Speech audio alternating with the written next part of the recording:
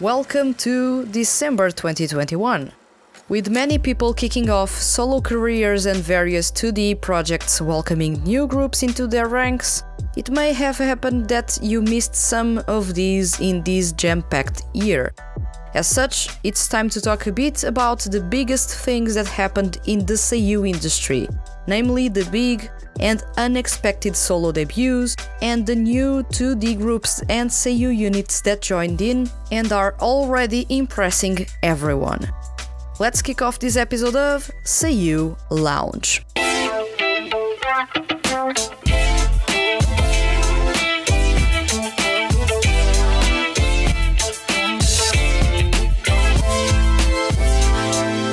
Welcome to SEIYUU Lounge, I am your host Vanessa, and today's topic is the big solo artist and 2D group debuts of 2021. In this episode, you and I will look back into 2021 and go over in a bit more detail about the big solo artist debuts, whether those were successful or not, as well as new groups joining some of the highest profile 2D music projects. I will not talk about new groups from new projects, as everything in there is, as you can expect, new. For that, I welcome you to check episode 71, as I'll be talking about those in a bit more detail. Now, without further ado, let's talk a bit about this year's solo debuts. 2021 wasn't as prolific in solo debuts as I'd expected after the disruptive 2020. But I've got to admit that most, if not all, came as a surprise for me. I don't know about you, but every year I point out SEIYUU that I'd love to see kicking off solo careers. Earlier this year, I bet on solo debuts by Shun Horie, Shoya Chiba, Yuya Hirose, and perhaps with luck, Yoshiki Nakajima. My bets all went down the drain, as this year's solo debuts were completely unexpected. Yes, 2021 was completely atypical when it came to the SEIYUU that announced the start of their solo careers. The biggest solo debut of the year was undoubtedly Takuyaguchi. When you think about him, you'll remember he's a variety show personality, hosts multiple radio shows, has his own clothing brand, designs jewelry, is a part-time games YouTuber with Natsuki Hanae, and does plenty of anime work, not to mention is a frequent feature in 2D music projects. All this alone would make you say it doesn't have time in the middle of all that to make a solo debut. Yet, Eguchi found that time. I find that impressive. Seriously, with all that he does, joining the music industry would have been the last of his worries. The member of the popular SEIYUU unit Trignal decided to venture solo in 2021, kicking off his solo activities under Kiramune. He released the mini-album Egoism and absolutely caught me off guard with the sound that he chose for that release. Pop rock was a big part of the body of sound in the mini-album, with plenty of electrifying songs to choose from, as well as a couple of bubbly, upbeat tunes made to put a smile on the faces of his fans. He did play safe when it came to the singing in this album. He's well known for being a chameleon in whichever 2D music project he's cast in, but in this album you barely listen to him exploring his range or insane versatility. And you will notice, as I talk about all the other big solo debuts of the year, that is a constant. All SEIYUU artists, especially in their debut or sophomore CDs, tend to play extremely safe to attract more people and find a music genre, approach, or singing style that suits them best.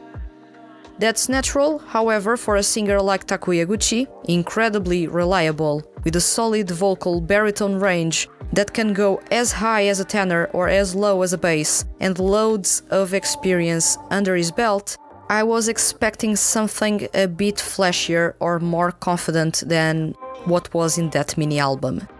However, as far as solo debuts went, Takuyaguchi's was the best solo debut of the year. Completely unexpected and with a mini-album Egoism that is near flawless. Daiki Yamashita. Another big solo debut of the year is Daiki Yamashita. A couple of years ago, I was hoping he'd join the music industry and have a shot at showcasing his insane technique and skills as a singer with professional classical training. It seems that with each year that passed, that Yamashita's focus wasn't going to pass through music. However, after many years waiting, Yamashita announced his solo debut with A-Sketch, music label best known for housing rock bands. In a way, this solo debut was surprising, and in the other, it sounded like a natural progression, something expected of him. However, we were all waiting to know when it would happen. For those that may not know, like I said a couple of seconds ago, Yamashita is a classically trained singer. Becoming a voice actor was just a result of his curiosity while he was attending Music Academy of Music in Japan. He would eventually major in music, but it seems like if voice acting hadn't sparked an interest in him, by now he would either be a singing teacher or even an opera singer. So it's no surprise that whichever music project he joins, you'll be in for a treat because he's a terrific singer, insanely consistent, with a good technique and skill set, versatile within his natural tenor range, but with a good chunk of baritone available to him as well. He's been dazzling everyone as part of the lyrical pop group Growth in the Skip-Row franchise since 2015. He's a big reason why Knights in the Ensemble Stars franchise sound that well as a group. He absolutely dominates Lolo D's performances. No matter how tricky a song is, you know that Yamashita will pull it off with a ridiculous ease. He's that good of a singer. His solo debut was with the mini-album Hear Me, and fans were pretty impressed with what they heard. At the time I recorded this episode, I still haven't reviewed the mini-album, but you can expect my impressions on this mini-album at the THTFHQ's website before the end of the year. Daiki Yamashita's solo debut may have not gotten the fanfare that Takuya Guchi's got, but is for sure one of the most exciting SEIYUU joining the music industry in recent years. Now let's change the topic slightly. This year I talked extensively about what makes SEIYUU wanting to rush solo debuts.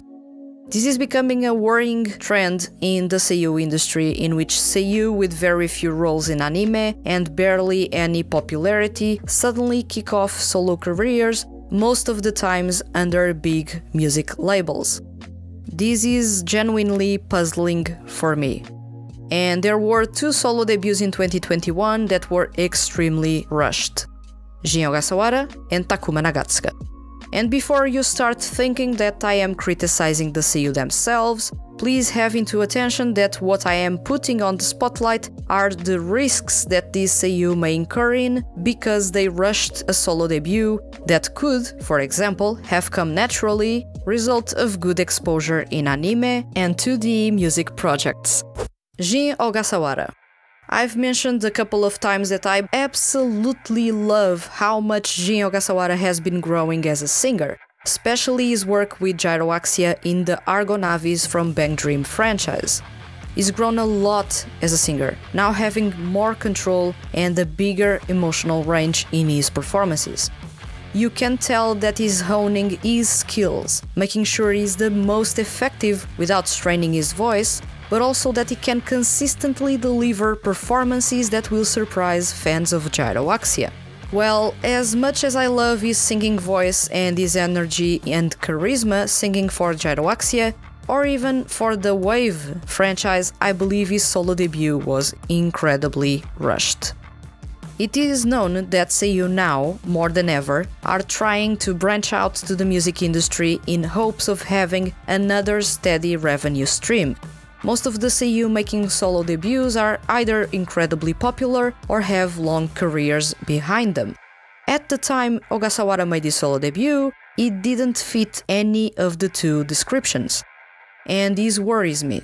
If really popular SEIYUU with long careers as voice actors and vast experience in 2D music projects most of the times fail to experience success, the risk of failure is even higher for SEIYUU that aren't popular and don't have a long career to showcase.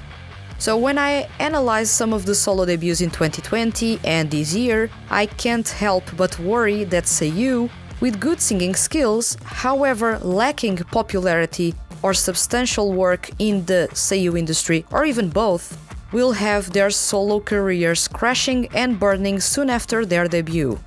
Many are the examples of rushed solo debuts that failed: Takashi Kondo, Genki Okawa, Yuto Suzuki, just to name a few. And many are the popular SEIYUU whose solo careers failed or are failing to attract attention. Kensho Ono, even Yuki Ono. Not to mention many are the SEIYUU with a lot of popularity from 2D music projects that couldn't manage to have that popularity translating to their solo careers. Shotaro Morikubo, Tasuku Hatanaka, Takuya Sato, and more. That's why Jin Ogasawara not waiting a bit longer to make a solo debut sounded rushed. Some of you may say that this was the right time. But honestly, from a career longevity standpoint, you would want him to make a solo debut a bit later on in his career. He's still incredibly young and has much to prove both as a voice actor and singer. Well, Ogasawara made his solo debut with only one thing in 2021. Digital single that brought to the spotlight noughties pop punk with a bit of electro rock in the mix. It was a single with a twinge of nostalgia and, in equal measures, a youthful vibe. His second digital single, Guns and Loudness, was slightly different, embracing a fast-paced aggressive rock sound, and despite not improving upon his debut digital single, it showed a different side to Ogasawara, the solo artist. In December 2021, he releases his first mini-album, Turbo. I am curious to check it as well as know how it is received by his fans. Jin Ogasawara does have the talent and shows that there's much more left to untap. However, a rushed solo debut under an indie music label and only one relatively big 2D music project bringing a bit of attention to his solo career may not be enough to lead to a successful solo endeavor for him. Of course, I want to be wrong in this assessment, so I'll rephrase it and say that I do hope he can, as an indie solo artist, rise and have a lot of success. Takuma Nagatsuka. Takuma Nagatsuka goes in the same line, although he does have a bit more work in 2D music projects, albeit most of those are not popular, and anime.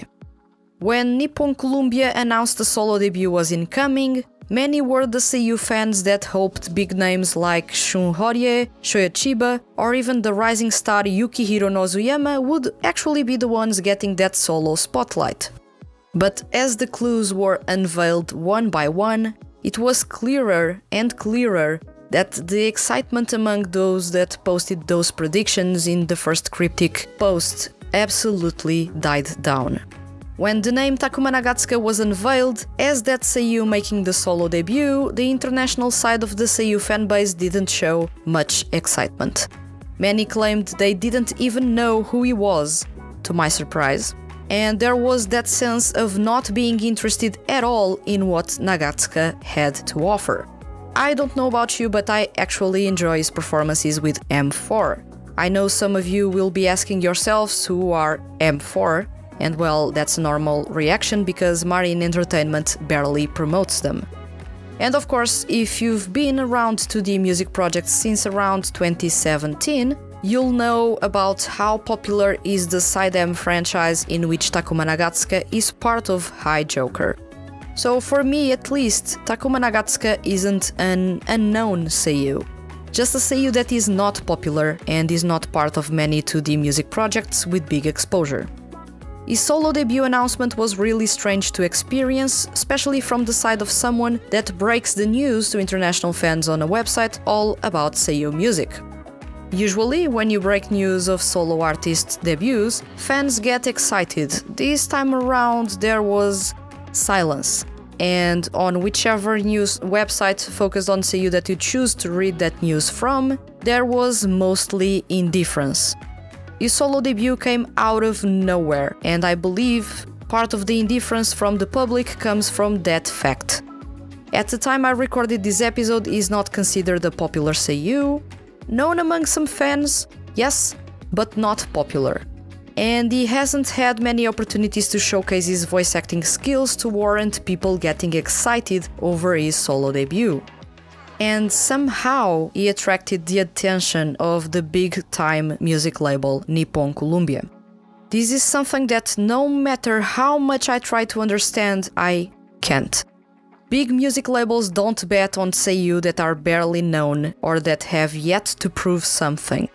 That has always been like that, and it makes sense. The investment that the music label is making on that SEIYUU solo career has to bear fruit, otherwise it was a waste of time and money for them. I'd love to know your thoughts about Nagatsuka's solo debut, so don't hesitate to leave those in the comments on YouTube. As far as his music goes, Takuma Nagatsuka is all about dance pop. For those that love the music genre, it will sure be a treat to check out. Nagatsuka focused a lot on covering songs on his artist YouTube channel to showcase his singing skills and released a full dance video version of his debut single, Dance With Me. He lacks a bit of consistency as a singer, something especially noticeable when he tries to belt, but other than that, he's got a passion for music and singing and a lot of potential to untap. Only time will tell if his solo career will actually be successful or not, but as far as first impressions by fans in Japan go, selling under 1,800 copies of his solo mini-album is a lukewarm debut. You and I go from solo debuts to SEIYUU unit and 2D music group debuts. 2021 was a quiet year for SEIYUU unit debuts. That is a trend that has been fading away in recent years, however the SEIYUU unit debut we got in 2021 was one that made a lot of longtime fans pretty excited about. I'm talking about Trado. Takayuki Kondo and Daisuke Ono, formerly known as members of EDM pop SEIYUU unit THT, reunited after disbanding in 2020. However, as you can expect, the duo couldn't continue with the name THT upon changing music labels. They signed to Pony Canyon, and Marine Entertainment is the one that owns the name THT. The change of name also marked a change of sound for the duo. Their debut mini-album Tread was all about K-pop inspired pop music. Intense, fast-paced, trendy, made to attract new generations of fans as well as cater ever so slightly to international fans.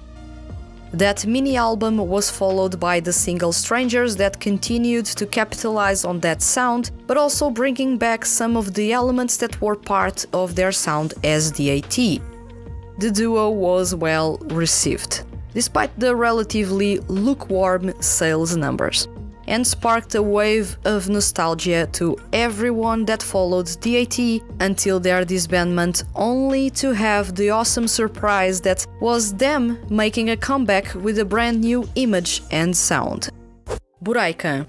As far as new groups in 2D music projects go, Buraikan is one of the biggest debuts of the year.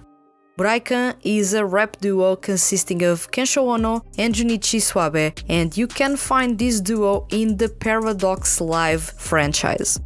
Their debut arrived in Paradox Live's album, Live, and it easily turned into its highlight. Buraikan is not on your face being aggressive just for the sake of it. Their sound and words showcase their intensity with a unique laid-back flair while still making sure you know where you stand. That untouchable aura is really something. Their debut song Buraikan Is Back has little nods to the 90s and early noughties, with that grit and gangster vibe being well present throughout. This was a massive addition to Paradox Live. Usually 2D music projects add new groups into the mix when projects are getting stale, or on the opposite end, just because the project is getting popular and they've figured a new group will bring in more sales. And usually those new groups don't add anything new to the project. Well, Buraikan does bring a lot to the project with a unique sound, completely refreshing vibe, even outside of the Paradox Live franchise, not to mention with an unexpected duo that works incredibly well. I'm really impressed with the quick impact Buraikan had within the Paradox Live franchise. After a long stage battle series, they arrived just at the right time, giving a breath of fresh air to it. The Undead Anthem franchise is big on its exciting and intense EDM sound for all groups. However, to spice things up a little bit, the project added 2 new groups, sharing the same cast between them. Alba and Churajodo arrived to shake things up with their unique brands of EDM and with a powerful lineup that includes Yuki Sakakihara, Wataru Urata and Kentaro Kumagai. The lineup brings 2 skilled tenors and 1 baritone to the stage, leading to unique performances with a delicate and melodic twist. Fans of the franchise have been all over both groups with the release of their singles Go Up and Scream. Hound Roar. The Dig Rock franchise surprised everyone this year with the announcement of a new band joining Ruby Leopard and Impish Crow. Hound Roar is a rock band fronted by Hibiki, voiced by Toshiki Toyonaga, with guitarist Shoma, voiced by Ryohei Kimura, bassist Toya, voiced by Hikaru Midorikawa, keyboardist Shion, voiced by Yuichiro Umehara, and drummer Sogo, voiced by Takashi Kondo. Hound Roar's acid jazz rock sound arrived at such a great time, with the band's first song, Roar, easily showcasing just how unique this band is. Their sound embraces rock, soul, and funk. Bass lines are massive, and Toshiki Toyonaga's vocals are the perfect addition to them. The following songs, Syndrome and Reincarnation, arrived in quick succession during the summer, with their funk sound being the perfect complement to the season in question. I believe that now, with Ruby Leopard, Impish Crow and Hound Roar, that the Dig Rock franchise is fully optimized and complete. Hound Roar was the missing piece balancing this project. Class First. Class First is a new unit in the Idolmaster Side M franchise. This was an unexpected addition, however one that the fans easily welcomed after checking their debut digital single, We're the One. The group dons an electro-pop sound that will easily stand out as trendy and features the vocals of Takeo Otsuka, Yuri Ise and Masaya Miyazaki. This mix of new and up-and-coming talents is showing a lot of promise with their first proper CD, the Idolmaster Side M Growing Signal 2, Class First, being highly anticipated by fans of the franchise. Golden Record. Lastly, we have a group that wasn't as well received as all others in this section. Earlier in 2021, Reject announced that the new group would be joining Marginal Number 4, Lagrange Point and Unicorn Jr. in the Pythagoras production franchise. Fan reactions were pretty negative upon that announcement, with many fans thinking that what the franchise needs right now is new music or for each group to refresh their sound, not for a new group to join the declining Pythagoras production franchise. Well, as someone following the franchise since before Unicorn Jr. were announced, I believe people were overreacting. Yes, the project needs a breath of fresh air, and yes, I believe that should pass through choosing a new composer to work with each group, instead of having Mikoto composing music for all groups, ending up repeating a lot of things in the almost decade he's been working on this project. But a new group may also be a way to attract new fans into the project, although unlikely, but I can understand Reject's thinking in this case. Still, how many fans of 2D music projects want to follow a project that has over 8 years of music, a game, and an anime series when it's way easier to follow a new project that doesn't have much content to catch up on? You know what I mean? So yeah, I also understand your indignation if you're one of the various people that believes this franchise didn't need a new group. Well, the thing is, Reject is all about making weird decisions, so Golden Record was announced as the new group joining what is one of the longest running 2D music projects. The group has a lineup comprised of rising stars in the seiyuu industry, signaling that Reject is not kidding about the quality of this group. Golden Record features Gakto Kajiwara as their center, Yuya Hirose as their leader, and Shugo Yano. They are a dance, vocal, and rap group, with their debut single, Loveholic, highlighting their skills and technique in what is the most complete group to actually join the Pythagoras production franchise. Love them or hate them, Golden Record is a pretty exciting group. And yes, the Pythagoras production franchise still needs a good refreshing of its composers and producers team to give a breath of fresh air to all units.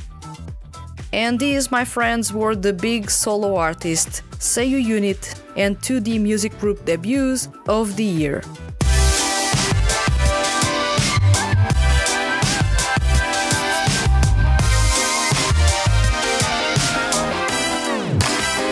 "2021 was a quieter and incredibly unpredictable year for solo artist debuts, but you can't deny that there was a lot of quality in there.